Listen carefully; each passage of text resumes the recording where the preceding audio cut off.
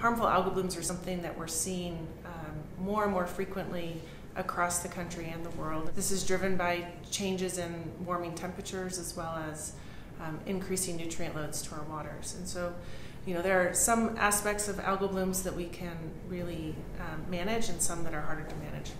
There are a number of effects of algal blooms on users of Utah's waters. One of those is the aesthetic effect. There are also irritative effects, skin irritation and eye irritation, that result from contact with large concentrations of cyanobacteria cells themselves. The toxins that can be produced by cyanobacteria, and those can range from neurotoxins to liver toxins and really can vary over time and across a bloom. Toxins can affect stock watering, so we worry about livestock, drinking water, and of course recreational users as well. Algal blooms can affect the taste and odor of drinking water and can also affect the pH and the oxygen concentration.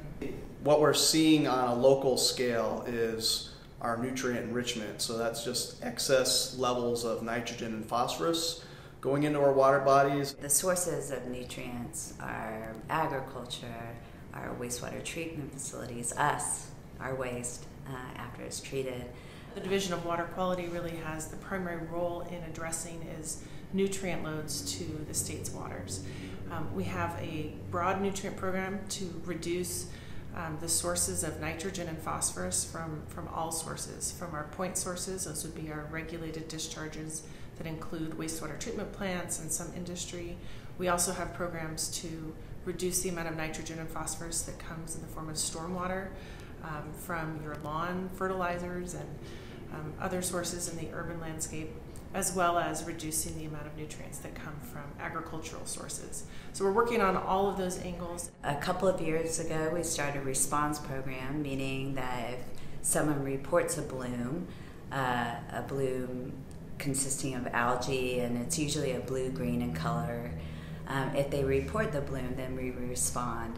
And the way we respond is by monitoring the water body, see if it has toxins, because harmful algal blooms, these algal blooms can produce toxins. And then we give that information to the local health departments to make advisory decisions, meaning if you're recreating and there's presence of a toxin, usually it'll give a warning or a danger.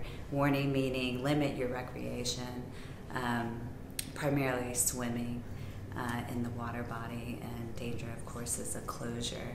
This year, 2017, was we had probably a wider coverage of cyanobacteria blooms or accumulations compared to last year, even though we had a great snowpack this past winter. But Utah Lake had a bloom this year. It was not, it came earlier than the bloom last year. We were a bit surprised by the length of the bloom and the breadth of the bloom, both last year and this year.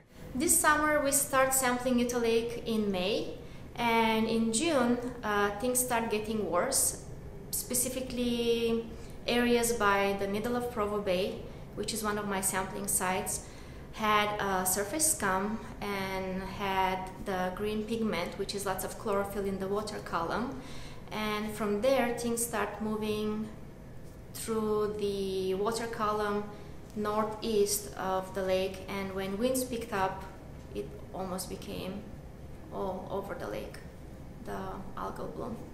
So last year, the Utah Water Quality Board authorized a $1 million grant to the Division of Water Quality to conduct a study to really understand how nutrients affect the uses of Utah Lake, and that includes the recreational uses as well as the aquatic life, the fish, and the agricultural uses of Utah Lake. So for the last year, we've been working with the Utah Lake Commission and local elected officials to launch the Utah Lake Water Quality Study. This study will be conducted through a steering committee that's made up of representatives from our stakeholder groups in Utah County that have an interest in a healthy Utah Lake.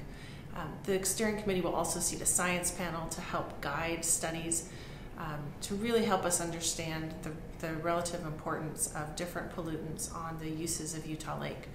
We'll especially be looking at nitrogen and phosphorus and how that plays into the algal blooms that we've seen in Utah Lake, as well as some of the other water quality issues. agencies, it's important for us to be kind of nimble and flexible and adapt to issues as they arise, and it's clear that harmful algal blooms are one of those issues facing Utah today.